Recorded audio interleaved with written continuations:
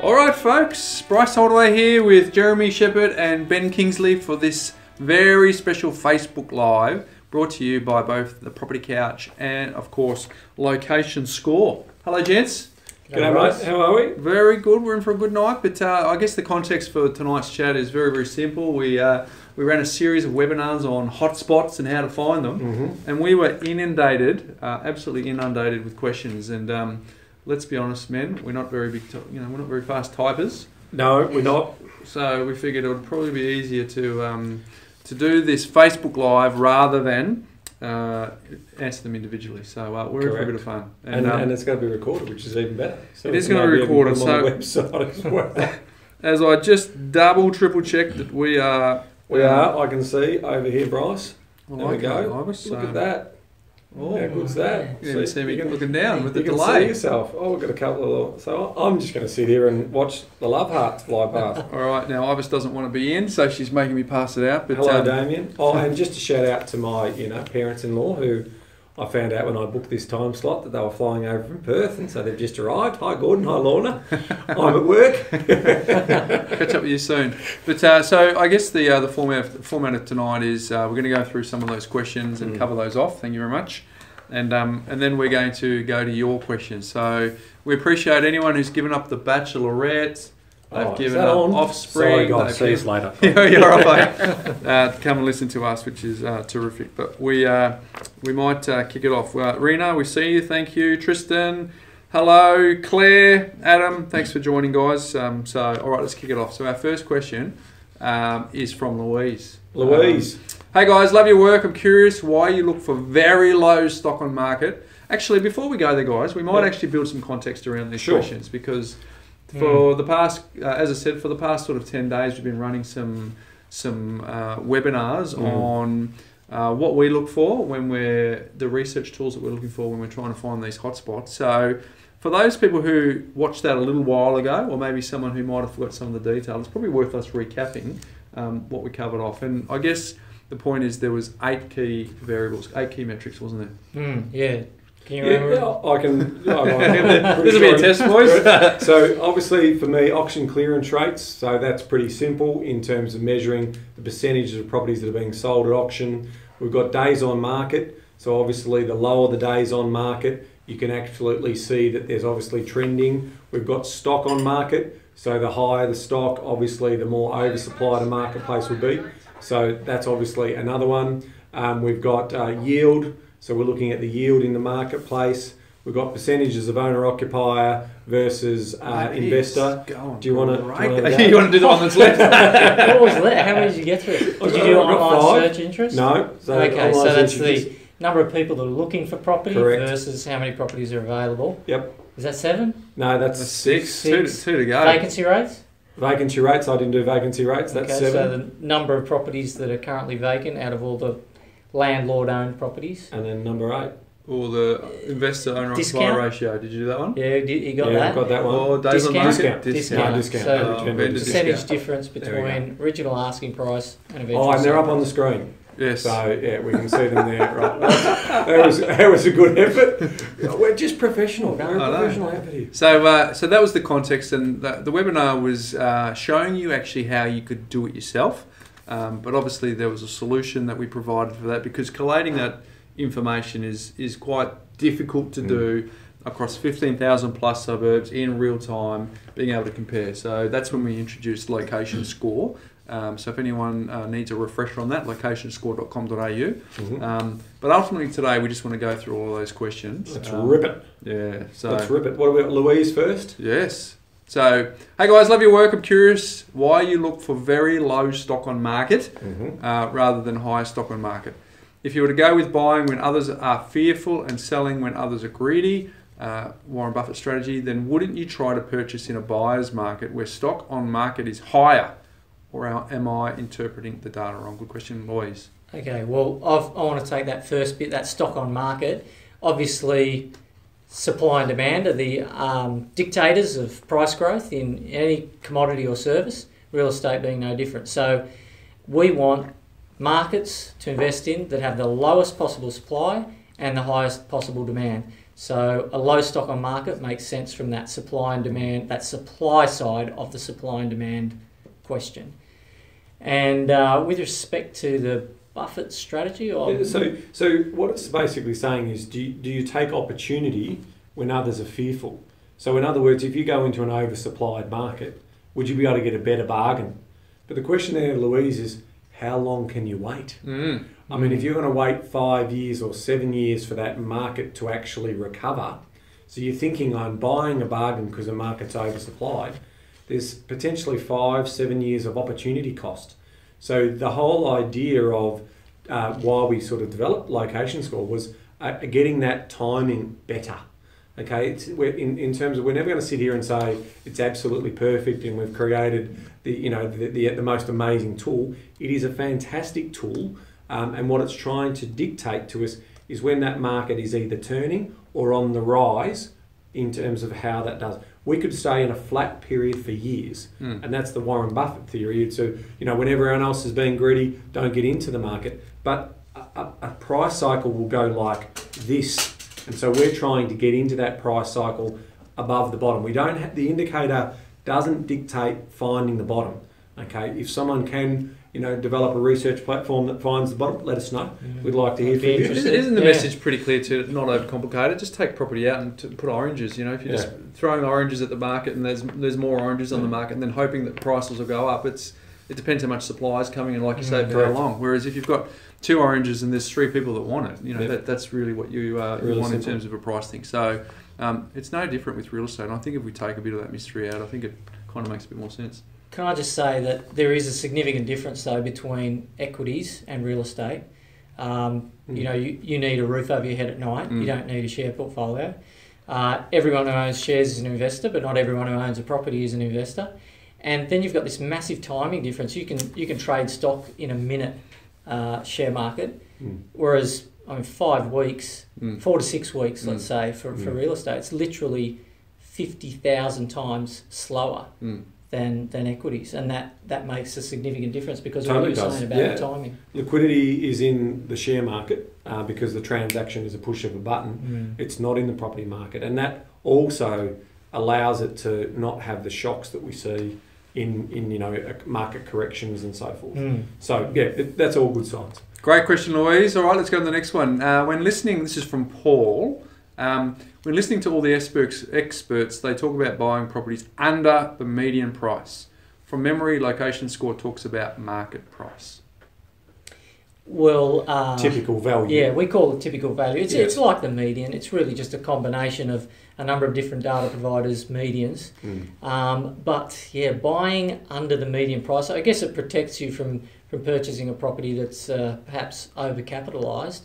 But I don't know about it being a really good metric that you could use to find necessarily the right properties within a suburb or the right suburbs within a city. I think it's independent. The price is independent of supply and demand for that market. We make some comments on the podcast about if you want to be a bit safer in a market, and let's say the median's holding at say 750,000. It's okay to be buying in that 650 to 750 range. So what we don't sort of subscribe to is this whole idea of buying under market value. The market sets the price. So to say that it's bought under market might be because on a piece of paper from a valuer, they valued it at a certain price point and you're buying it lower.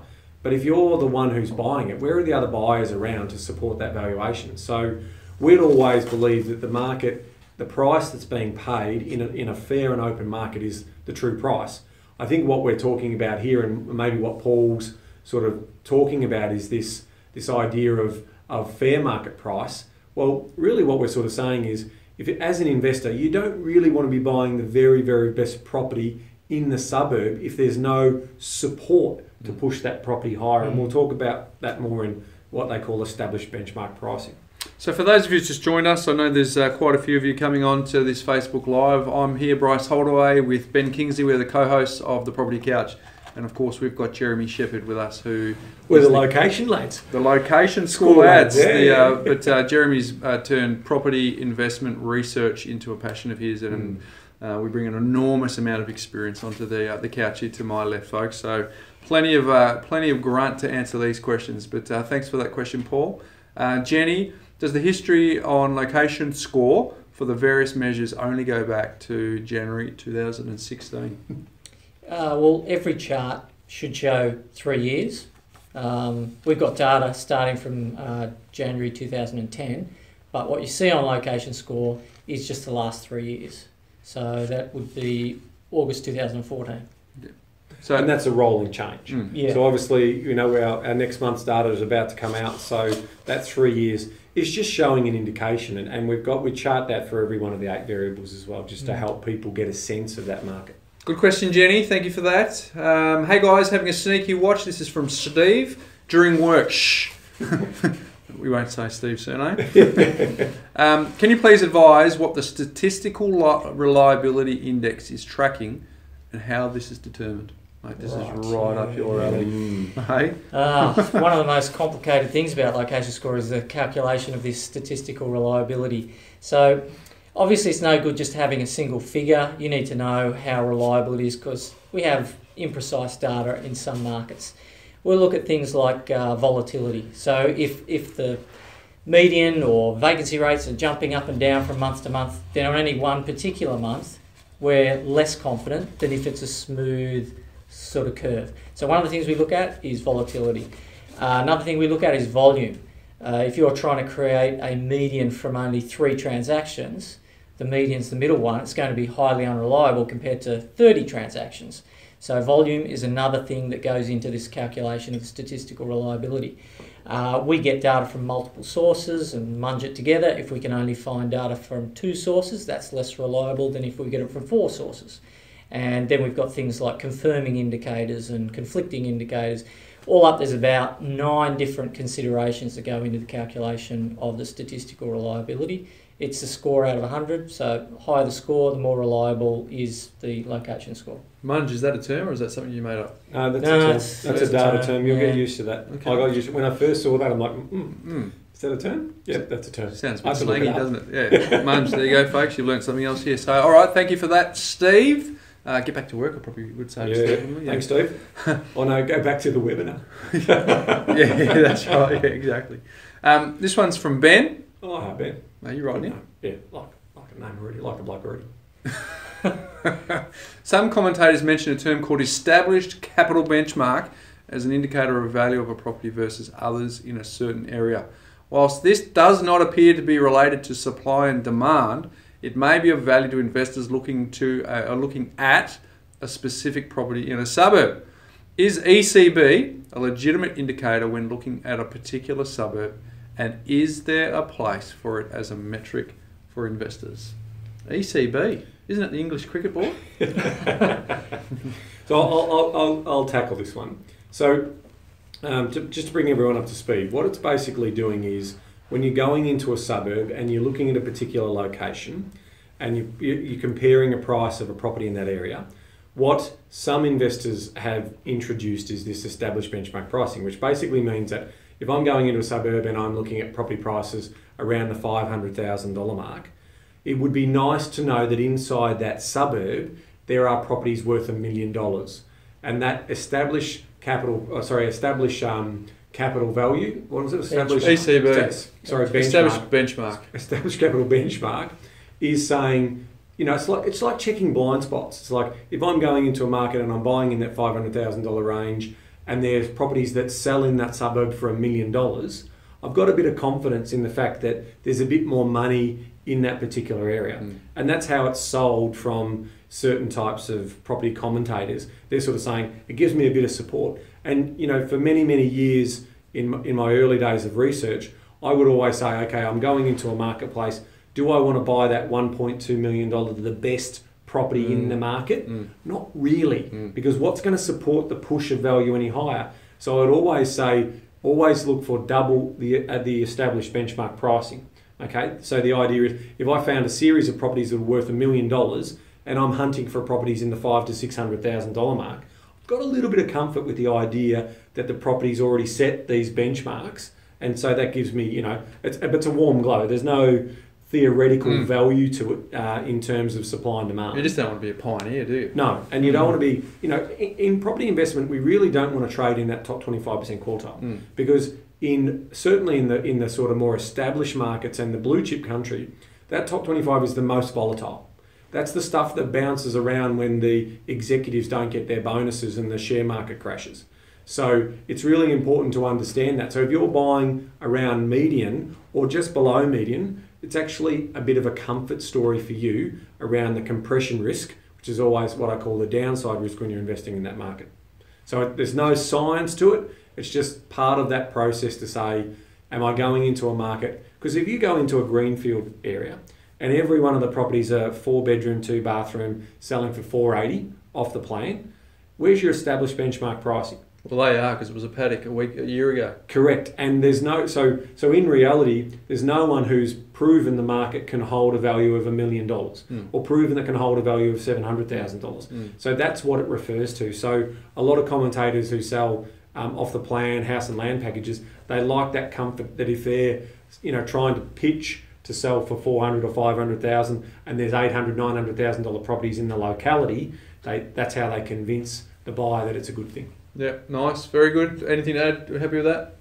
Well, I'm just thinking that might not be the best metric for supply and demand, but it's a good safety metric. It's one of those counter for risk. Blind spots. And that's a good point with location score, is it's the starting point, and there's a few other things that you do after, and we'll get to that in a couple of the other questions that come up. But thank you, Ben. Ben answered the one from Ben. You sure it wasn't the one that you sent in? Good on you, Ben. More from Ben. Is that another one? You've written another one in. Is there a way to track the location score for a suburb over time? So a report based on date range showing variation in location score over time. That's one for you, mate. You created it. Well, there's the historical chart. You can see the last 3 years, but I'm guessing Ben wants a measure of change. A lot of people ask about trending location score. Is it going up or is it going down? Is that important? And I'm not a huge believer in that trend analysis, because I think that what the location score is doing is it's telling you, it's a lead indicator. It's telling you what's going to happen. Yeah. When your skin sweats when you're hot, it gets goosebumps when you're cold. It's called we're homeostatic organisms, always trying to maintain balance. And there's this similar tug of war between supply and demand, always trying to maintain balance. The majority of markets are in balance, which makes sense. So every time they get out of balance, there's this pressure on them to come back to balance. So the further the trend goes in one of those extreme directions, the more pressure there is it's going to turn around, go the other way. So it doesn't really mean anything to me whether you've got a location score of 60 that's been trending up. I would prefer to invest in a market with a location score of 70 that it might be even trending down because it's 70. 70 is better than 60. You don't know if they're going to turn around the next month. So I think that's what Ben is looking for there, so that he can gauge the trend of the change in location score over time. It's about building confidence to execute, isn't it? Whereas what you're saying is, don't look at that. Just look at the opportunity here, and that is that when it's out of balance, and we're saying that when demand is exceeding supply, that's out of balance, and the consequence of that is usually capital growth. Yeah, capital growth to rebalance it. So that's right. So the prices go up, and that subdues demand. Yes. You might have some increase in supply with development. Eventually, it comes back to. And that's why he's the guru, ladies and gentlemen. Yes. That's why he's here. That's why he's teaching you all about this stuff. Yeah. Next question. Doesn't like the guru tag. Here's one from Mandy. I'm keen to buy, but not sure which is the best state to invest in using my self-managed super fund. Irrespective of what entity you're in, that's a loaded question, isn't it? So, Mandy, there's a lot more to understand about, price point, what you're looking for. Is it growth? Is it balance? Is it yield? So, based on that question, I think we'd have to say that we need a bit more detail. Yeah, we would. Look, price point is a big one, and be governed by where the demand is exceeding supply. It doesn't matter what vehicle you're buying it in. Whether it's in your personal name, whether it's in partnership, whether it's in a company, or whether it's in a Smurf, that's not relevant. What is relevant is to sort of say, I've got a budget, and in that budget, I'm going to use some research to support my justification for spending that money in that particular market. And we're saying the best research to look for is the demand and supply in that particular market. And the location score can be a leading indicator for that also, but bear in mind, usually self-managed super fund, again with the generalisation, is a longer play because you're doing it for a while, so you want to be thinking about what's, you know, a lot of clients sort of suggest, where should I buy? Well, the big metropolises are a good place to park self-managed super fund assets because you're playing the long game, you can hold them for a long time, but I think we'll just sort of tidy that one up to say we need a bit more information. Yep. Go where the data tells you to go. Thanks, Mandy. What websites am I best to monitor to find major infrastructure projects in construction or proposed? Cheers, and that's from Jacob. Infrastructure.gov.au. Go and check that out. So thanks for your question, Jacob. Next one. Do the high location scores, i.e. greater than 80, match your professional opinions on where you would recommend to buy? For example, Risdon Vale looks to be a fringe suburb of Hobart. Gents. Right. Yeah. This is the fun bit. This is probably, you know, we're putting a lot of meat on the bone for this one because this is the most common question we get asked about. Yeah, location score is just measuring supply and demand. And when you're at the end of a boom, for example, Sydney, parts of Melbourne now too, obviously people are stretched for affordable locations. All the prices have gone up closer to the city in the highly desirable areas, and that growth sort of spreads out to the fringe areas. So it is expected that fringe areas will have their period of above average growth rate, and then there'll be periods where markets closer to the CBD will have above average growth rates. And it's really a case of where we are in the timing of that market's cycle.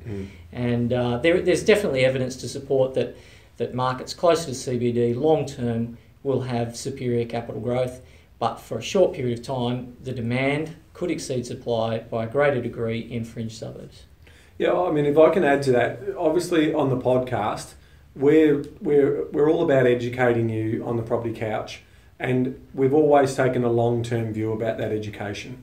What we don't want to do, because property is a high-value transaction, is we don't want to be encouraging you to speculate in property, okay? Because for every area that you get right, you might get 5 of them wrong, and you only have 1 or 2 opportunities at this because of the high value that you're transacting in. So we've always been conservative in regards to delivering that. And so the data also suggests to us that those inner city areas over the longer period of time have returned better long-term capital growth.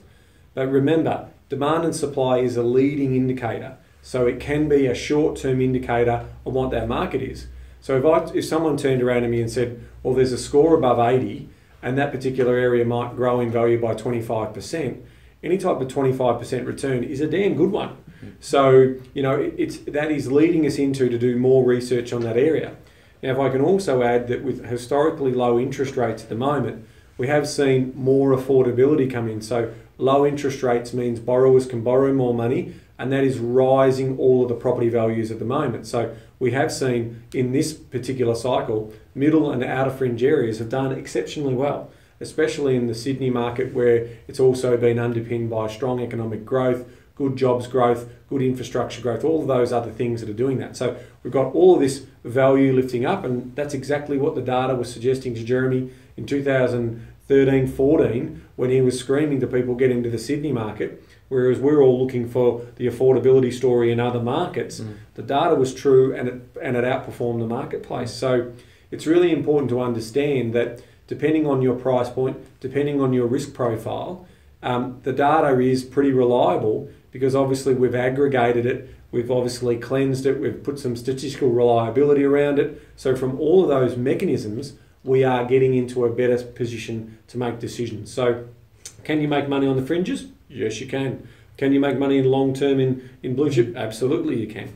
Yeah, I just wanted to add that these fringe suburbs, they may represent a higher risk for oversupply because there could be a lot of vacant land nearby, and if developers go crazy, then yeah, it could ruin your market. So the first thing I check after location score is I go to the council website, I check to see if there are any development applications there and how many are going to spoil that supply side of the equation. Yeah. And you can also check satellite imagery, look for vacant land that could be developed, not parks and ponds and so on, but actual developable land. And then the final one which we said on the podcast the webinar, was the ABS data. Making sure we look at that ABS data for planning permits. And that does drill down into, lower local government area locations, so you're getting a sense of that. But the first thing, absolutely, Jim, you look at an area and it's got all of this farmland around it, even if it's showing really strong score at that point, that would be crossed out by us. Okay, so remember, it's leading us in from the top down, and it's the first thing we look at. So this is a big time saver, but we've still got to do our fundamental research under that when we get to the particular suburb. So there you go, folks. Thanks for joining us. I've noticed there's quite a few people joining us in the last 5 to 10 minutes. So if you are wondering what we're talking about locationscore.com.au. If you want to check out your suburb, you can go to our homepage, put in your suburb, and we will tell you exactly what your location score is for the suburb that you live in or that you're most interested in as well. And if you're wondering about the metrics that we've been talking about, you can go to locationscore.com.au, and all the metrics are there with some videos that accompany that. So feel free to check that out after the Facebook Live. But what we're doing here is we're answering questions from the webinars that we held over the last sort of 10 days. And we just didn't have time on the webinar, gents, to get through. So we're getting through them today. But Nathaniel said, firstly, many thanks for the data and overview, and also the podcast and book. I've consumed all material you guys have produced. I guess the difficult part for me personally is finding a place to start when you're looking at so many suburbs. I started my research by listing all suburbs within a 25-kilometre radius of the city I was interested in. Then included if the suburb had a train line. From there, I listed the location score of each suburb and the median price of properties to try to narrow my searches to a handful of suburbs.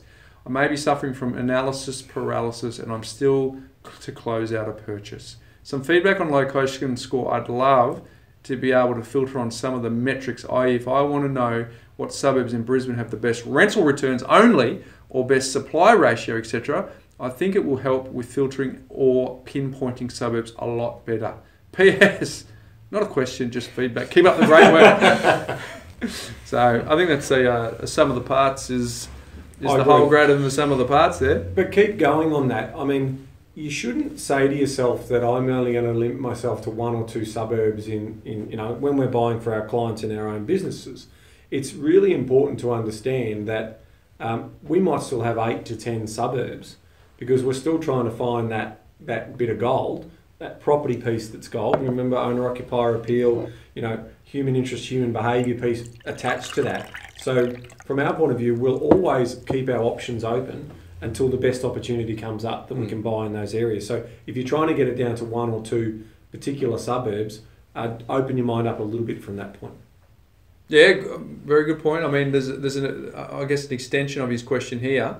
On vacancy rates, rapid increases in vacancy, particularly units, makes sense from a supply perspective, i.e. new developments. What's the driver for rapid decreases in vacancy rate, as per the Southbank example? On the webinar, yeah.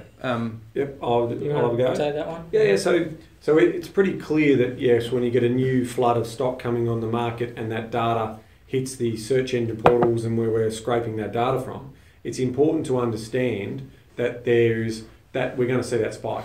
Now, the other way around is obviously where, what's collapsing that. So it could be that some of those properties are being removed from the data capture that we're doing, so we've got to be careful there. But it could also be a story of, which is what's happened in Melbourne of recent times.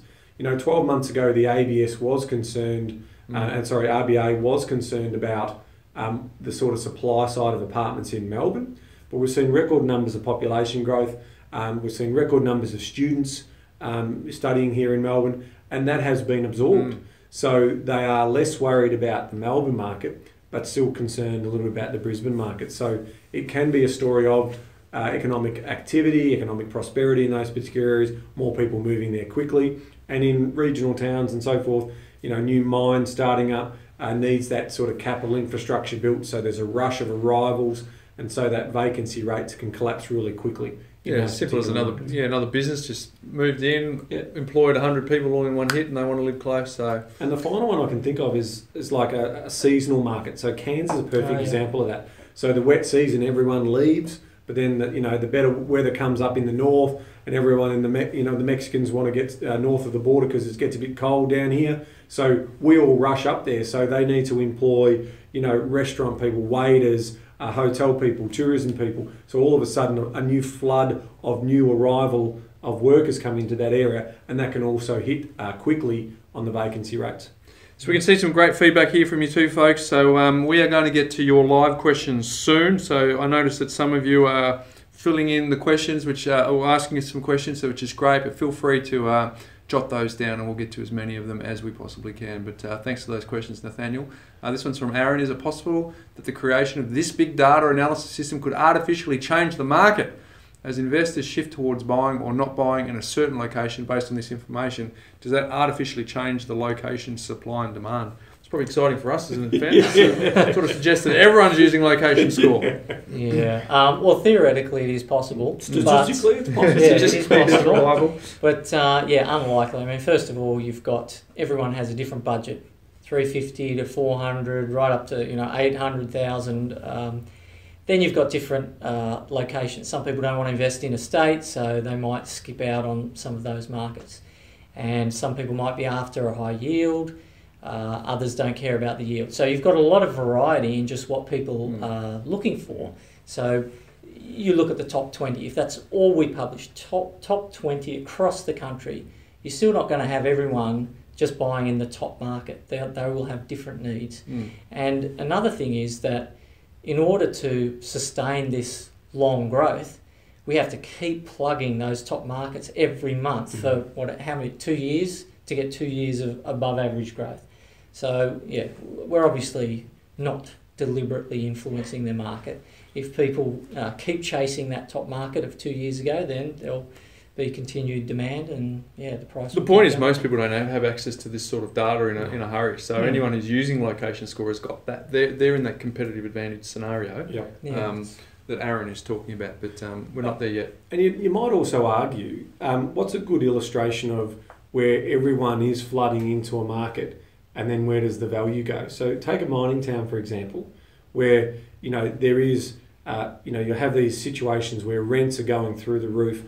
Everyone floods into the market. The dynamic moves from 70% owner-occupier to 70% investor, 30% owner-occupier. And then as soon as the economic tables turned, everyone abandons the market. So if we're talking about influencing the market or driving a market up, the ultimate value of property will be sustained where an owner-occupier, being potentially the price setter in the market, is prepared to hold out to. Do you know what I mean? So we would get a situation is if we all said, yes, we're the gurus, everyone go in onto one suburb at a time, it'll explode, but then there's no more growth. So it's just not happening for us anymore, and then everyone will get out of it. So it'll ultimately find its true value over time. And that's why we always love to see areas that have lifestyle appeal, all of those X factors that attract the owner-occupier over the long term, because we feel that we can get a more sustainable return, especially when you're playing with other people's money. And another point is, if investors go crazy buying in a market, then you'll have a very high vacancy rate. Yes. I remember hearing one spruiker saying, I have a dream that every Australian will own an investment property. So the vacancy rate's at what, 50% then? Because you imagine we'll all just move into each other's houses and we'll all have to rent each other's homes. Isn't that 100% vacancy if every Australian owns a house? The one they live in and the one they're renting out. Yeah, but if they own an investment property there, there's this market. Oh, right, yeah, 100%. So some great questions coming through. We saw you there, Christopher. Just wanted to say you guys are awesome. Thanks for that. We appreciate that. And the time is skipping away, Ivis. We had better burn through some of these questions. From Una. If I'm trying to get into the market for buy and sell strategy, then do I still need to look at all those indicators we have looked at? Thank you so much. Love your podcast, Ben and Bryce. Gents? For buy and sell, okay, so I assume that's like a flip.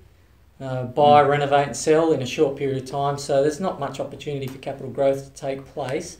LocationScore is targeting markets for capital growth. So probably say it's not that relevant. Although, if you're going to sell it via auction, you want a high auction clearance rate. you don't want to be hanging on to it for too long, so you want a low days on market. Yeah. So want to make sure the vendor discount isn't huge, Yeah. and plus when you buy it, you still want to use those indicators for the buying decision as well. So Yeah, look, if we're seeing a higher score, you're not going to get a bargain in those particular markets. So if you're trying to equity harvest in terms of add value and flip that, you probably want to go into a marketplace where it's a little bit softer on the demand. Because if you can find an opportunity that can bring the value of that property up to the norm of that suburb, the last thing you can, you're going to be up against 4 or 5 other buyers if you're going to try and buy into one of our higher scored suburbs. So, by that stage, you actually might be paying a premium to buy that doer-upper if you're not going to basically be able to then sell it quickly. So I wouldn't use flipping potentially for the really high areas. I'll be going into areas that are maybe the good as opposed to in the great locations. Adam says flipping only works on TV. Very good point. That might be a good No, point. some people do it well. Some people do it well. This question from Anne. I've been using LocationScore since your launch and I think it's fantastic. I was wondering if you plan to further define the criteria in future, such as the ability to report a location score to include the number of bedrooms, bathrooms. Is there a quick one for that? Well, first of all, we do plan to extend the criteria of location score, but publishing metrics at the bedroom level can be a bit of a problem. The thing is that to have a reliable metric, we need a significant sample size. And if we get down into individual bedroom counts, so let's say you're looking at houses in Reservoir, then you may have a certain number of houses and you can come up with decent metrics for vacancy rates, days on market. But as soon as you go to, well, there might be some 2 bedrooms, there might be 3 bedrooms, 4 bedrooms, 5 bedrooms, you're splitting it up. You've now got a very small sample size, and so the data becomes less reliable. So getting that granular might not give you the sort of help that you thought it was going to. One thing's for sure, we're definitely going to try this idea of, not for bathrooms, but certainly for bedrooms, to try and analyse it, to see whether we can find reliable indicators and outcomes by doing that. But I suspect you're right, Jeremy, we're going to have to bring it out into maybe local government area to make sure that the sample size is big enough, because our data might be pointing in the wrong direction. So, we'll back test that and have a look at some of the results that have worked once we can get that. But it's also the attributes in a house are changing. People are renovating and a few other things. So first of all, we've got to start with reliable baseline data to actually do that analysis. So it's in the pipe works, and we'll continue to make sure. But if we can find a better indicator, we'll do that first, won't we? Actually, just in the meantime, I'd suggest contact an agent, like a property manager, and say, where's the demand? What are they after? They're after 3 bedders, 4 bedders? Do they want an extra parking space? That sort of thing. Yeah, for tenants and also for owner occupiers. I mean, we've definitely seen a trend closer into Melbourne that the 4-bedroom houses are getting scarcer, or in more and more demand and scarcer. But we haven't been able to correlate that into the data set yet. So, we'll just watch this space, but we'll try our best. Thank you, Anne. This one's from Felix. If you pick a location with a high location score, does that mean that the market is hot and you're potentially paying more as more buyers are interested in that market? Yeah, I get this question a lot, the entering the hot market. High location scores are definitely picking hot markets. Well, that's what I call hot market, where demand exceeds supply. And in my mind, there's no such thing as too hot. So obviously the market is going to be hard to buy in. You've got lots of other buyers you're competing with, but the alternative is worse. You can go to a cold market where prices are falling. The only way capital growth can occur is if the majority of buyers pay more than fair market value. So you could say, I don't want to pay above market price, but if everyone says that, there's no capital growth. So it's better to buy in a market when a lot of people are doing exactly that, because that's a rising market. The opposite is, falling market. It also comes down to your negotiation skills too. Thank you, Felix. The next, we've got a second part to that. Once a property has been in a hotspot, how does that affect the future growth? Is the hotspot a temporary boost in appeal? Definitely the location score is a short-term indicator of potential growth. So it's not looking decades into the future. Whether you get 2, 5, 7 years of growth depends very much so on the market. Anything can happen. APRA could introduce new policy changes. It could be the federal civil government war. could say we have too many people in our big cities, and the next lot of 200,000 people have to move to the regional areas. Those types of things are, Can't predict earthquakes. No. Yeah. No, but it does highlight a point that it's case by case in my view. So some of the historical areas that have gentrified have consistently performed well after their gentrification, but some of these more sort of fringe suburbs, which are having a spike in time, do really well, but then they slow down. So if you've timed that perfectly, you'll be able to release that equity and go again. So it is one of those case by cases. We would always say that if you're going into a non-lifestyle area where people are only there for jobs, you do suffer the risk of downside, capital value decreases, and that means avoid mining towns like the plague. Go into areas where people, we call it the lifestyle test, make sure you go there and I could live here, I could see families living here, I could see communities living here, I could see a lifestyle that I want. And if more and more people see that, that's the demand that's going to sustain the value of that area. Where I see location score being of value is that it sort of eliminates suburbs that you should not even be considering to give you a better chance of being the ones that you consider, which then gives you another layer of research to do. This one's from Christopher. I'm a little confused. I subscribed to Location Score after listening to all the Property Couch podcasts and reading the book. However, I am confused. All I've heard via the Property Couch is about more blue chip properties. Yet on Location Score, so many of the top 250 suburbs are far from being blue chip suburbs. Can you please explain why there is such a difference? Yeah, well, we had covered a that earlier. question. Yeah, let's recover it because it's important. So yeah, I guess there is evidence to suggest that closer to the CBD, you're going to get better long-term growth, but towards the end of a boom, obviously people are challenged for affordability reasons, so they do increase the demand for the fringe suburbs. So there are periods of accelerated growth for fringe suburbs, and there are periods of accelerated growth for the close to the CBD suburbs, and it depends where you are in your market cycle. But it doesn't necessarily mean that a fringe suburb is a bad investment, but yeah, as we mentioned, there's possibility for vacant land to be developed and oversupply the area. So it might be a bit riskier, but it could still be a good winner for a short period of time. Correct. I mean, stigma suburbs can still produce great returns. They really, really can. The confidence you have to go into those markets is what it comes down to, though. And that's again, we talked earlier about, if we're going to be delivering, sort of a podcast that has a long-term message out in the marketplace, we don't really want to be seeing people ringing us up going, you mentioned this area here, it hasn't done any well, it's got a high crime rate, there's lots of drug use. Yep, I know, but guess what? The property value's gone up 30%, in that time. Well, yeah, but tenants have burnt my car out the front, whatever it may be. So that's why it's, again, case by case in terms of the risks you're willing to take in that particular area. Because those areas, I mean, we did some research recently for a potential TV special, and that's interesting in itself that we did find areas where there's properties for under $150,000. Come on. That you can buy houses. Surely not. Houses in certain suburbs, in certain big major towns or even fringes of cities, you can find those opportunities. And with good growth potential. Yeah, correct. Where it's really showing the good growth potential. So we want to. So again, it's an early indicator. Location score gets you there. If your risk tolerance and your understanding of what you're about to invest in is beyond you, then don't invest your money there because location score is saying it's got an 80. But keep watching it. See what happens. I've got one in Cairns that I bought for $150,000. I recently did a valuation on it. That was about 3 years ago. And now that the value's gone about 37% in a short period of time. You can't build it for that price. No, you can't. No. You can't. 3-bedroom townhouse for $150,000 in Cairns. So from that point of view, now I'm a more sophisticated investor and I'm willing to take a little bit more risk for that.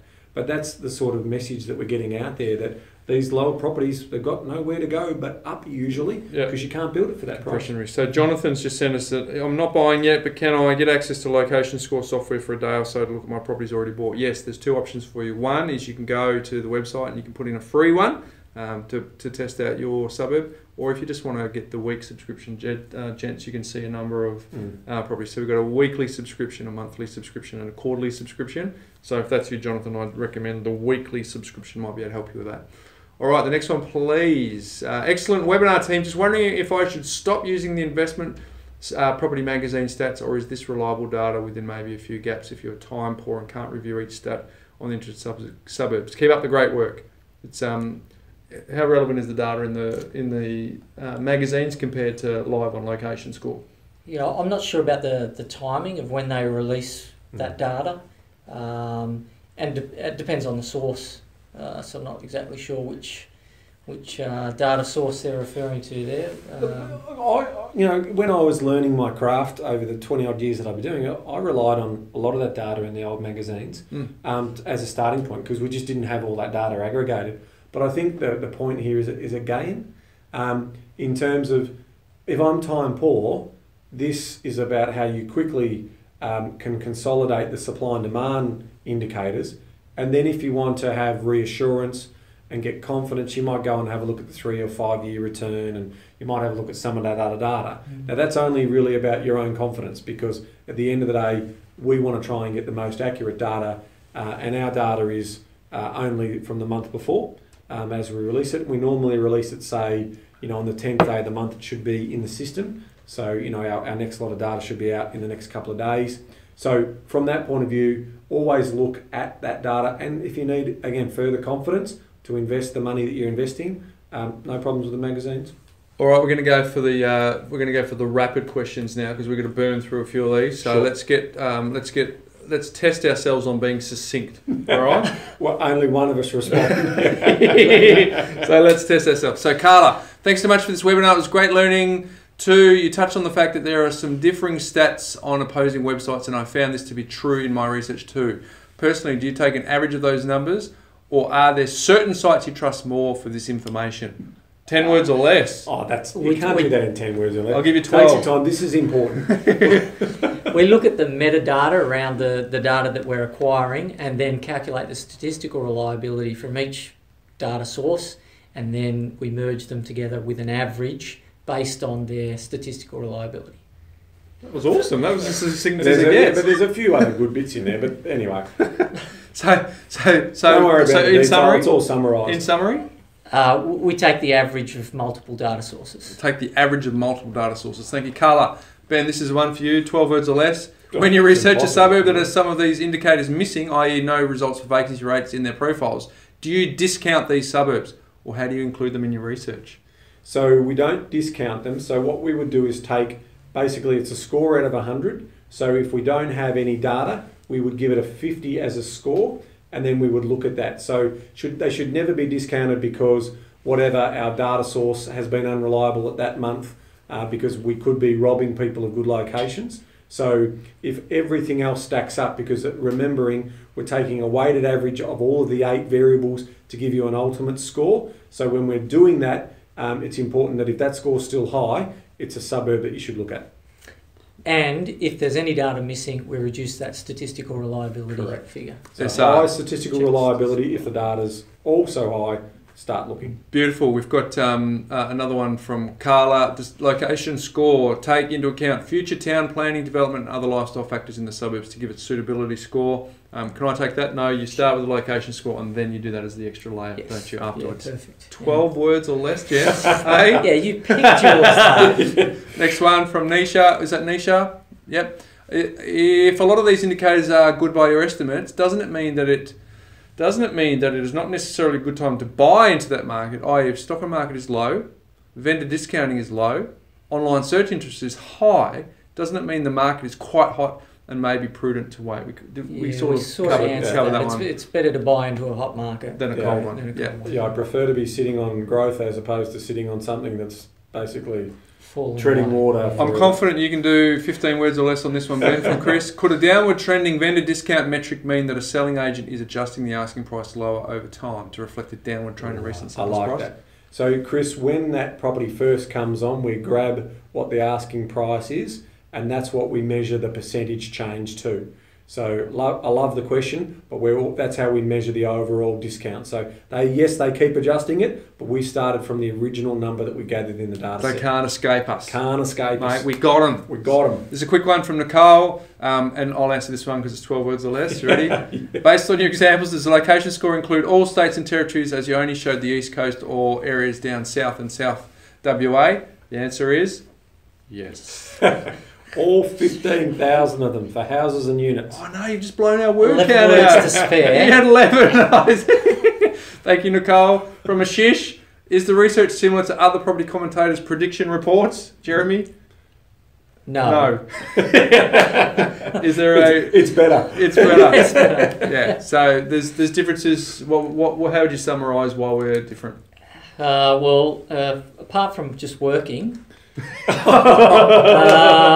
there's also just a lot more data that goes into it than what I've seen from other predictors. This is important because if people are asking to buy these reports, it's important to understand what are they assessing.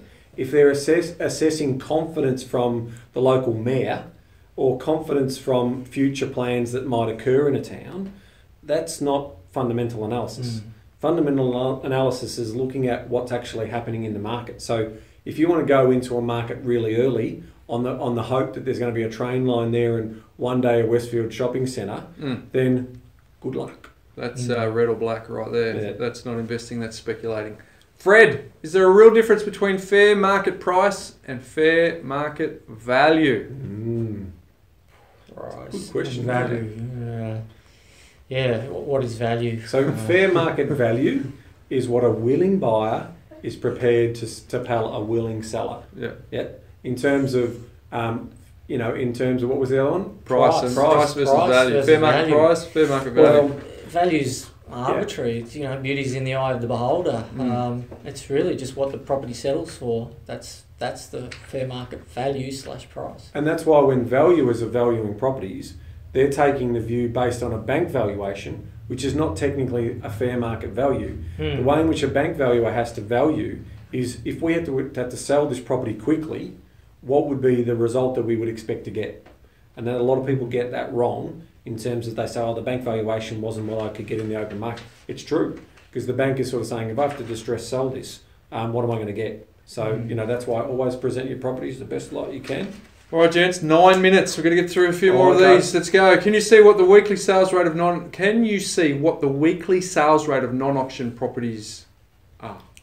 Do you reckon that's what it is? Sales rate of non-auction. So basically, private treaty sales as opposed to auction sales in a market on a weekly basis. Yeah. Yes, but we're not publishing it. No. Yeah. No, because a week is too small a sample. We want to get a trend. We want to get that over a month. But yes, of course, as part of the collection of the data that we're collecting, we obviously want to try and get all the data we possibly can on all types of sales going through, as well as sales that aren't going through, i.e. passed in or still available for sale. All right, let's try and get through some of these on Facebook, gents. And there's a few highs. Adam, Claire, Tristan, Rena, Stario, Matt, Monique, hello, really enjoy your show, thank you. Hey guys, the volume is quite low. Oops, probably should have read that a little bit before. Should we yell? Hello!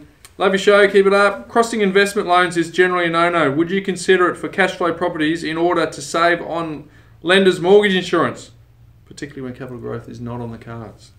No, just release the equity out of the existing property and have it as a separate uncrossed loan. I don't know why you would have to cross-securitise to avoid LMI.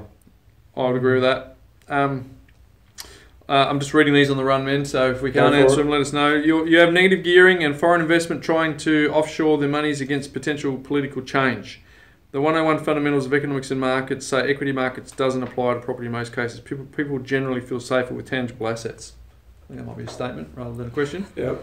So thank you for that, Tom. But I concur with that. It's we talk about it. It's essential need, it's shelter, it's bricks and mortar, it's built into our human psyche. It's actually a good thing to invest in. Hey guys, this is from Aaron. Hi guys, love the show. Would love to know your thoughts on investing in northwest Melbourne at the moment, Sunbury, Diggers Rest, Gisborne area. Prices appear to be growing quite fast and there's lots of new infrastructure, however, a lot of brand new estates. I would say that the brand new estates is what you do need to be careful of. You've got lifestyle locations out there. Stay close to the market centre, stay close to the transport nodes. and we are keeping an eye on that. Yeah, location score is moving well in those areas, and this is, Jeremy mentioned it before, a big hint in terms of the end of the cycle. These are the areas where affordability is, and if people still want to get into their own home, that's where they're going to look, because that's what price dictates them getting into that area. So it'll keep pushing them out. As they can't afford in, the wave rider effect or the ripple effect will basically take shape. Just on that, I mean, it is typical for the end of a boom, but data I've been looking at recently for Melbourne, I'm just wondering whether the fastest rate of growth is actually ahead of us. Yeah, I don't disagree with you. I think Melbourne's still got a bit of swing left in its tail. Oh, I like that. Hi guys, this is from Matt. If you had the option of buying a small one-bedroom unit in an area close to the city or a 3-bedroom home further away, what would you pick for a first home buyer? Where do you want to live?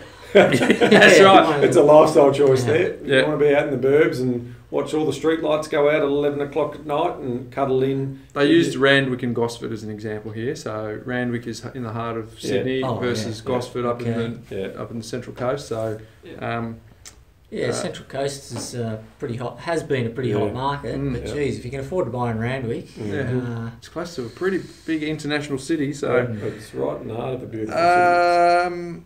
As technology increases and people have, this is from Cameron, as increases have the opportunity to work from home, do you think there will be a shift to lifestyle locations and therefore values will take over the cities, e.g. the coastal areas within 2 to 3 hours of a city? I think they'll overtake, but I think they'll be really strong performers. Fascinating question. Because who knows what the next generation of these virtual devices and software can give us. We don't know. But what we do know is if you've got your finger on the pulse of the property market, it's not going to surprise you.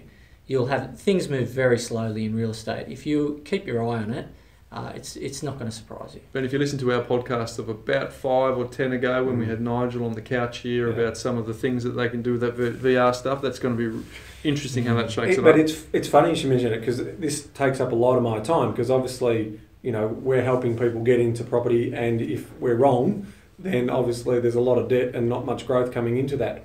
So the example that I'm sort of thinking about in terms of human behaviour comes into these games, these online cloud games. We're seeing huge amounts of people turn up to a sports stadium to watch these. They're like concerts. They're playing these sports games. Now, what does it tell you about human behaviour? So if we're sort of saying everyone's going to move out to the suburbs, no, people love being attached to people. Like if we could all watch that same computer game at home, but we all go into a room to get atmosphere, well, isn't that sort of saying the same thing about city atmosphere and city life? Like even though I could get my car to come and pick me up and then take me home, I still think there will be people who will gravitate to the city, but there will still be others who will say, no, I want the green change or the sea change. All right. Gents, we've got 4 minutes. Let's burn through them. All right. Sean, as buyer's agents for a relatively conservative investor, plus young, is the rule of thumb where you would say, okay, LVR is now X%, and we are happy for them to go and buy the next one. Keen on capital growth plays at all stage rather than yield. Ben? Yeah, so, if I was advising you, risk profile is number one. If your risk profile is high and you're young, and you can recover in case it doesn't go right, then we potentially would look for a higher LVR. Nothing more really than around 85, 88% at a stretch. That's the sort of thing that we would do for a high risk client. If you're conservative, then under 80 all day of the week. Okay, love it. Jessie B. Jessie B. Jessie you B. guys can't see Ibis, but I tell you what, she's got a huge influence over this show. Where we go? Jessie, there she is. Ash, love the show, thank you. Which one? Opinions on buying an IP and building a granny flat in the back to increase cash flow. Getting rent from the home of the granny flat. Yep. That's a good question. We've had a few people ask that here in Melbourne. You can't do it as well in Melbourne as you can in Sydney. So it has to, in Melbourne you have to have, it has to be blood. And if the blood doesn't live in it anymore, it has ramifications on the building. But in Sydney, if you can add cash flow, and you can afford it in the budget, absolutely, it's a good way to retire. Yeah, but just expect to impact on the capital growth. Yeah, because it's only going to limit a small number of rebuyers. Martin, hi guys, you're awesome. Thanks for your insights. When targeting auctions, how do you ensure that the value the bank will give to the house is close to the price you could pay for it? Good question. In my experience, I've seen very few valuations not come in at contract price at auction. Having said that, I have seen it happen, but I could count on one hand how many times over hundreds and hundreds of auctions I've been involved in. So the valuer tends to think willing buyer, willing seller in a pretty open and transparent marketplace. But it does happen, but generally speaking, it comes in at contract price. Yep. The ones that I always see quickly are the developer, the land's going to be subdivided or doing something, so there's going to be a value add to it. And that's where the builder will pay a premium because there's still a margin in the deal for them. Thank you, Kimberly. Hi guys, thanks so much for all your great work. I look forward to your podcast every week. I purchased my first investment property 18 months ago and have had a really bad experience with my tenant. What are your tips for getting past the bad mindset this mate, you've got some experience here. Yeah, my first property was great. The tenants moved in, didn't pay a cent in rent, took months to get rid of them. They were so annoyed that I had them evicted. They blocked up all the drains and left the taps running overnight to flood the place. Well, wouldn't you? Yeah, because they're good people. You're on a good wicket and someone kicks you out. Yeah. That's what you do. Yeah. But you got back on the horse. Yeah. And look at you now. 15 investment properties later. Yeah. I reckon there's a couple of things there. First of all, you need a great property manager, and there's a lot of research that you need to do for that. You'd probably have some comments on that when you're pricing. Well, do you remember we had a guest on here and he said he got a call from the property manager that said, "Oh, look, your tenant is actually not going to be paying rent for a little while, 6 months, but when they get out of jail, they'll pick up the tab again." But yeah, no, I agree. You've got to get a good property manager, and just think of the big picture. You know, you're playing the long game here. It's not a perfect investment class. You've got to be able to. We've got some interview questions for property managers. Yes. Maybe, is there a way in which we can... Yes, if they go to thepropertycouch.com.au, in our resources section, it's there looking at Ivis to make sure. Yeah, but can I just say, don't make a permanent decision for a temporary setback. Yes. Yeah, that's right. Stay strong. Stay the game. Bit of gold there. All right, folks, we have got through a lot of questions tonight, and we thank you for popping on. One thing I want to say to you is if you want to work out how this location score thing works, it's really simple. Go to locationscore.com.au, plug in your suburb on the home page. It is free, and you can work out exactly what your location score is for your suburb. Go and do it. Check it out. It's free. It's not going to cost you anything.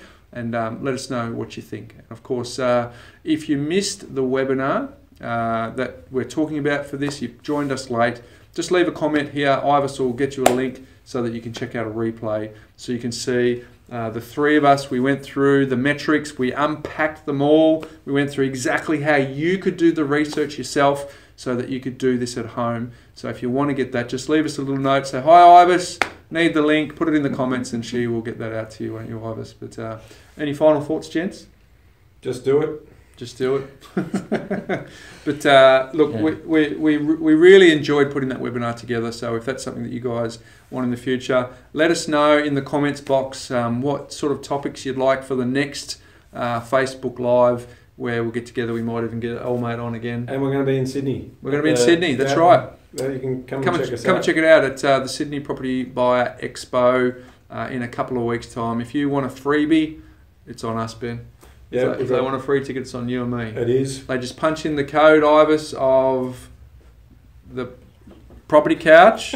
No, put a note in the comments section. And we'll send you Go to thepropertycouch.com.au. It'll be there somewhere, folks. And if you get stuck, say, "Ivis, where is it?" And we'll make sure we get it to you. But come and say g'day. If you turn up to the Property Expo, let us come and say g'day. We want to say hello. Let's do some selfies. We'll get them up in social media. It'll be really cool. And give us a like now if you enjoyed this video. Or live Facebook. Yeah, cool. Yeah. Now this will be really embarrassing, gents. If there's no. I'll watch to see if I get a few. Yeah, let's there's see. A couple coming through. If anyone's enjoyed it, come on. Oh, here they come.